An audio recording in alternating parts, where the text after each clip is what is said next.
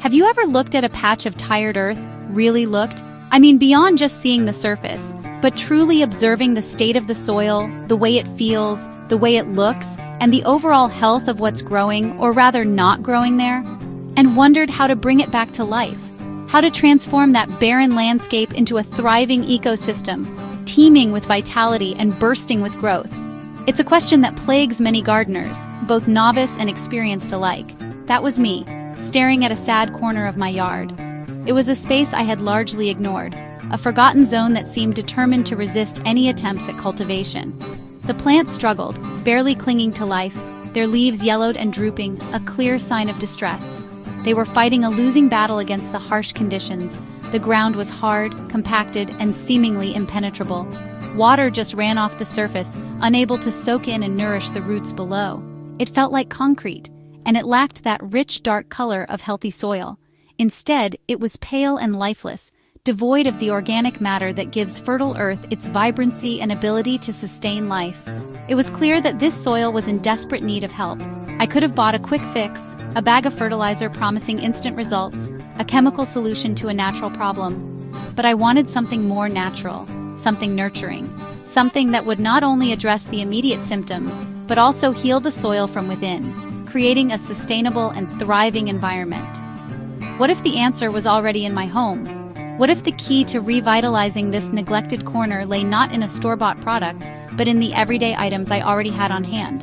That question sent me on a journey, not to the store, bypassing the aisles of synthetic solutions and prepackaged promises, but to my kitchen, the heart of my home, a place of nourishment and creation. And as I was about to discover, a potential goldmine of soil-enriching ingredients, I started seeing the earth as a living community, a complex and interconnected web of organisms, all working together to create a thriving ecosystem, hungry for real nourishment. Not just the quick hit of chemical fertilizers, but the slow release, sustained energy of organic matter. My goal: create an environment where life would want to gather, a haven for beneficial bacteria, fungi, and other microorganisms that are essential for healthy soil. Using simple, honest ingredients. The kind of things you find in nature, the kind of things that have been nourishing the earth for millennia. Nature has always taken care of itself. It's a self-regulating system, a perfect example of balance and sustainability. Leaves fall, blanketing the ground in a colorful layer of organic matter. Break down and feed the soil, enriching it with nutrients and creating a fertile foundation for new growth. Why not mimic that? Why not learn from nature's wisdom and apply its principles to my own garden?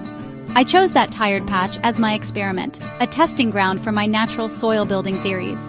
Not just to grow plants, but to build a foundation for life, a thriving ecosystem that would sustain itself for years to come. My plan wasn't about chemicals, about masking the symptoms with artificial solutions, but about inviting nature's tiniest workers to a feast, providing them with the organic matter they needed to thrive and transform the soil from the inside out. What happened next amazed me. It was a transformation I could never have fully anticipated. Before I share what I did, let's talk about who I was trying to feed. Deep in the soil is a hidden world of billions of microbes, nature's ultimate recyclers. They break down leaves, grass, and scraps, turning them into plant food. These microbes also create air pockets and tunnels, making soil fluffy and roots strong. Their work gives healthy soil that spongy, rich texture. My experiment was simple. Make the microbes happy, and they'd do the hard work. Instead of feeding plants, I focused on feeding the life in the soil. It was about treating the root cause, a hungry soil community. My goal: wake them up and get the party started. So, what did I feed my microbe friends? Nothing fancy, just molasses from my kitchen. Molasses is pure, unrefined sugar, a quick energy boost for microbes. Like us, they need energy to work and multiply. Using molasses felt gentler than chemicals, and it's completely natural. It's not just sugar. It has minerals like calcium and iron, vitamins for the soil. My plan used a pantry staple, not a store-bought product. It was about being resourceful and giving back to the earth. This simple, sticky syrup was my offering. I was excited to see what would happen. Making this treat for the soil was as easy as brewing a glass of sweet tea on a warm afternoon. It's a simple recipe, really, but the impact it can have on your garden's health is quite profound. We're essentially creating a living soil cocktail, a brew that's designed to invigorate the microbial life beneath our feet. The first step is to fill a 5-gallon bucket with water. I prefer to use water from my well, but tap water works just fine too. However, it's important to let the water sit for at least 24 hours to allow the chlorine to dissipate. Chlorine, while effective at disinfecting, can also harm the beneficial bacteria and fungi we're trying to cultivate in our soil. Then, the magic ingredient, unsulfured blackstrap molasses. I poured in about a cup. Blackstrap molasses is more than just a sweetener. It's a powerhouse of micronutrients and carbohydrates that act as a food source for the soil microbes. It's like giving them a shot of espresso. Next, I grabbed a long wooden stick and stirred the mixture until the molasses was completely dissolved. You want to make sure there are no clumps or globs, just a homogeneous, evenly distributed solution. This ensures that the microbes throughout the soil get an equal share of the goodness. The resulting mixture looked like weak coffee, a dark, rich, and earthy brew. But don't let the appearance fool you. This is a life-giving cocktail for the soil, teeming with potential. It's a concentrated dose of energy, ready to awaken the dormant ecosystem beneath the surface. With the bucket in hand, I carefully carried it to my chosen patch in the garden. It's important to be mindful of the weight, especially if you're working with a full 5 gallons. A spill now would mean wasted effort and a less than ideal distribution of the mixture.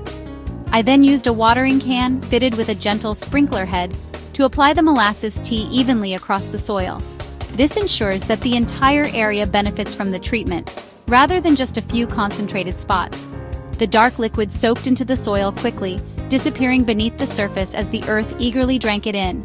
It was a satisfying sight, knowing that the microbes were already starting to feast on the molasses. As the water disappeared, it left behind a faint, sweet, earthy smell, a subtle reminder of the life-giving process taking place below. It was a pleasant aroma, a hint of the transformation to come. It was a simple act, taking only a few minutes, but it felt deeply meaningful. It was a direct connection to the earth, a way of nurturing the soil and supporting the intricate web of life within. It felt like an invitation for life to return, a welcoming gesture to the unseen organisms that play such a vital role in the health and vitality of my garden. I made sure I didn't dump it all in one spot. That would have been too much for any single area to handle. I wanted every inch of the soil to get a taste of this sweet microbial feast, ensuring a balanced and widespread revitalization. The work was done, the soil treated, and the stage was set. Now, all that was left to do was wait and watch, to observe the subtle changes and the gradual transformation of the soil. Would the soil respond as I hoped? Would the microbes thrive and multiply, bringing new life and energy to the garden? The experiment had begun, and I was eager to see the results. It was a journey of discovery, a chance to learn more about the hidden world beneath our feet and the power of simple natural solutions. The day after feeding the soil, nothing seemed different on the surface. The ground looked the same, maybe a bit softer, or maybe that was just hope. I reminded myself, the real work was happening underground. Microbes, dormant for so long, needed time to wake up. My sugar water was a gentle alarm clock. I noticed a subtle, sweet, earthy aroma, like a forest after rain. That scent was my first sign something was happening. The microbes were starting to breathe, changing the smell of the earth. I gave the patch a light sprinkle of water and stepped back. Nature works on its own schedule. The real story was just beginning. By the third day, real changes appeared. The soil was darker, shifting from pale tan to rich brown, a sign of life. It felt soft and crumbly, no longer hard and compacted. Microbes were creating air pockets and tunnels, making a better home for roots. Then I saw earthworms, nature's plowmen, returning for the first time in years. Their presence meant the ecosystem was healing. The sweet, earthy smell was stronger now, the fragrance of healthy decomposition. I felt joy and accomplishment. No chemicals, just a simple kitchen offering. The soil was waking up. The changes were small but profound. The party had started. I couldn't wait to see what came next. 1 week later, the transformation was miraculous. The patch was now a hub of life, deep brown, crumbly, and moist. Even struggling weeds looked greener, and a volunteer tomato plant had sprung to life. The microbes were unlocking nutrients, feeding the plants. The area buzzed with earthworms, beetles, and spiders, a balanced ecosystem. My garden bed had gone from desert to metropolis for beneficial critters. This experiment showed me nature's resilience. The soil didn't need fixing with products, just a little encouragement. The microbes did the heavy lifting, turning dirt into a thriving foundation. Sometimes the simplest solutions are the most powerful. The soil wasn't just alive, it was joyful. I was amazed by the results. Nature had thrown a party. Want to give your garden a little boost? A soil party might be just the thing. It's a simple, natural way to invigorate your soil and get those microbes thriving. And the best part? You can do this in your own backyard. It's accessible, easy, and incredibly rewarding. No fancy equipment needed. This isn't about complicated setups or expensive tools. We're talking about the basics: a bucket, a watering can, and a few simple ingredients. Gardening should be accessible, and this method keeps it that way. Pick a tired patch, a spot where the soil seems lifeless, and plants struggle to thrive. This is where your soil party will make the biggest difference. We're targeting areas that need a little extra love and attention. Raised bed if you prefer a more contained environment. Raised beds are fantastic for managing soil quality and drainage, or even a container. Container gardening is perfect for small spaces or for focusing on specific plants. No matter your setup, this method works wonders. Fill a bucket with water, fresh and clean. Water is the foundation of this soil-boosting elixir. Let it sit if it's tap water. This allows chlorine and other chemicals to dissipate, making it gentler on your soil microbes. We want to nourish them, not harm them. Add unsulfured blackstrap molasses. This is the secret ingredient, the food that fuels the microbial party. A few tablespoons for a watering can, a cup for a big bucket. The exact amount isn't critical, but aim for a ratio that gives the water a light brown tint. Stir until dissolved. Make sure the molasses is fully integrated into the water, creating a uniform solution. Pour the molasses water evenly over your chosen spot. Distribute it carefully, ensuring all areas receive a fair share of the microbial feast. Don't drench it, avoid creating puddles or oversaturating the soil. Just a good, deep drink.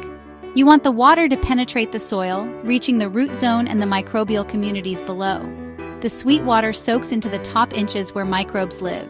This sugary treat provides them with the energy they need to thrive and multiply. That's it, you've just thrown a soil party. The work takes minutes. It's a quick and easy way to give your garden a boost without spending hours toiling away. Watch and wait.